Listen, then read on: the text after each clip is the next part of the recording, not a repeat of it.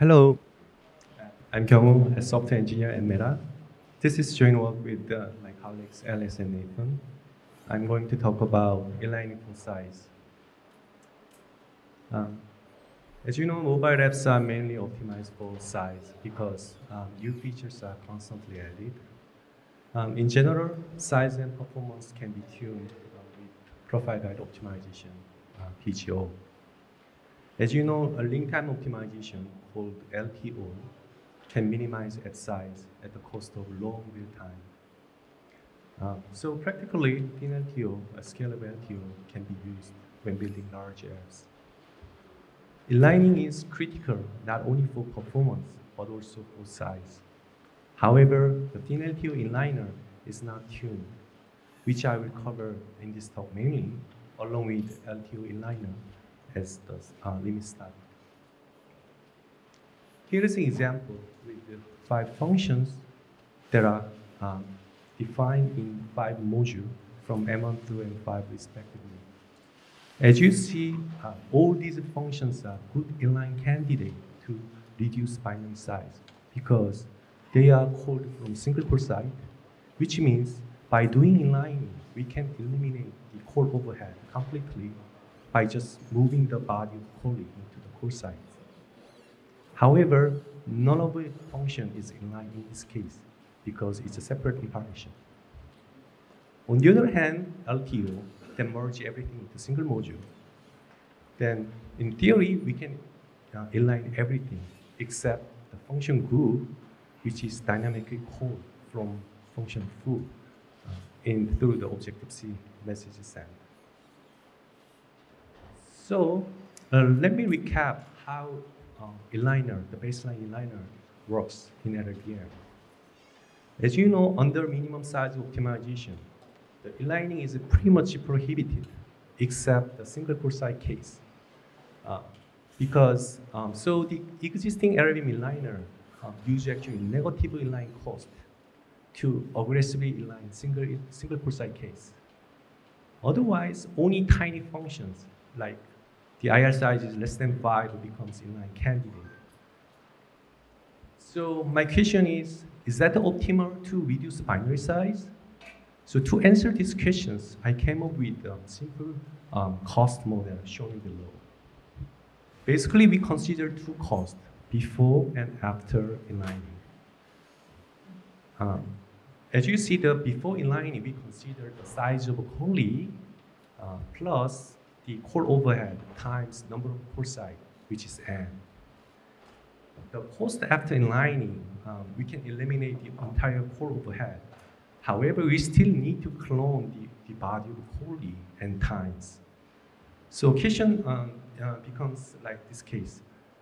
If you can, we just consider the size after inlining is expected to be lower or smaller than the size cost before inlining, then we allow inlining to reduce binary size. So I implemented this simple size cost model into ModuleInliner. As you know, the ModuleInliner is recently available in LLVM using a priority queue. These 2 inline graph shows the static inline call counts and the code size saving while varying the number of core sites n with the size inliner. As expected, the majority of the size saving comes from single core site case. So the baseline inliner I've already described, which is already close to the case of n equals 1 with the size inliner. However, the size inliner improved the size win further up to around 0.5% if we consider number of core sites equals 3. Beyond that, actually, there's no point to inline further to reduce binary size. So now let's think about how ThinLTO inliner works. As you know, ThinLTO compiles each module in parallel and separate with the combined bitcode summary. One of the key problems with ThinLTO inliner is that there is no global information that tells us whether basically the core site information. So basically, we cannot apply the simple size cost model that I described earlier to ThinLTO inliner. Because of that, conservatively, ThinLTO inliner allows only small inline candidate, like a function zoo. So function who, which is large, even though it's called from single core side, we are not able to inline with the ThinLTO inliner. The other problem is like from function foo into the function main. Foo is like a normal C++ function because it's annotated with OCDRAC. However, foo is not eligible. In this case, because foo has private references to metadata C in order to dynamically dispatch a function who.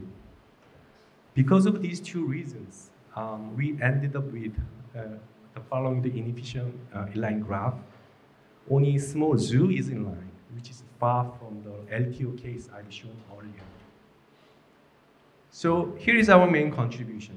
So given this ThinLTO pipeline, where ThinLink runs sequentially while IR optimizer CodeZen runs in parallel, we introduced size inlining analyzer with Preliner.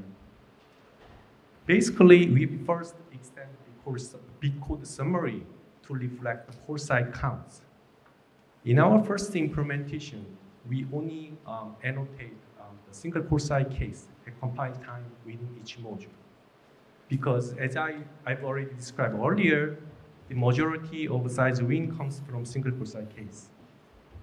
And then during ThinLTO pipeline, we propagate such a bitcode summary in order to combine single combined summary, then determine inline candidate that are proven to shrink binary size. Similar to forced inline candidate, we forced to inline import and inline such candidate to realize size win before the subsequent IR optimizer CodeZen starts. For the second problem, shown in red, we run size inliner analyzer again. However, now we find the inline candidates, they are not eligible to import. In this case, we find their bitcode module, parent bitcode module, and merge them in order to remove inline restrictions. Here is again, same example I've shown earlier. So now with the pre-merger, now we can merge the parent bitcode module, M1 and M2, to remove inline restrictions associated with the function foo. Likewise, now we have a global summary that tells us which inline candidate are eligible to shrink the binary size. So the who and zoo both are called from single core site, which is proven to shrink binary size, so we inline them. Like a normal ThinLTO case, function who and zoo are still compiled in each module M4 and 5 respectively. However, because there are no references to them, they'll be dead stripped by linker later. SocialApp, ChatApp are two iOS apps that we developed at our company. These two iOS apps benefit from the size inliner when we apply both Preliner and pre-merger, up to around 4% size reduction in core size. Clang, as you know, is the compiler, CPU intensive, written in C++ program, as an example of the toy program. This benchmark also benefit from the size inlining, but there is no restrictions in terms of import, so we only see the impact from the pre-inliner. So to conclude, I've shown the existing LLVM inliner with the LTO already close to optimal, but size inliner with the LTO can improve further by up to 0.5%. Size inliner with ThinLTO is a different story. So we improve core size around 3% for SocialApp and 4% for ChatApp. As an example of a CPU benchmark, Clang also becomes smaller and faster because we do more inlining and then the right inlining, which saves size, also the improve the performance, which was prohibited with the existing ThinLTO inliner. So for more details with the throughput number, with the pre-merger, please refer to the following paper. Thanks for your attention, and we can chat about more offline.